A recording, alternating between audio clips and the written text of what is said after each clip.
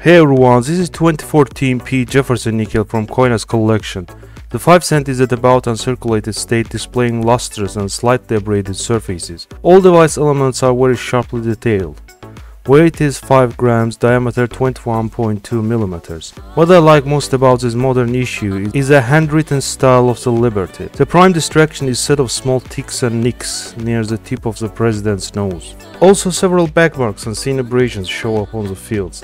Tiny letterings in exergio are initials of engravers Donna Weaver and Jamie Franke. Reverse side of this coin demonstrates razor-sharp details on device with high-definition Monticello steps. All steps are separated with no distraction on surfaces, therefore rightfully achieves full steps designation. US Mint struck nearly 632 million nickels and most the strike was sharp. Therefore, nickels with full steps are easy to locate even at circulated grades.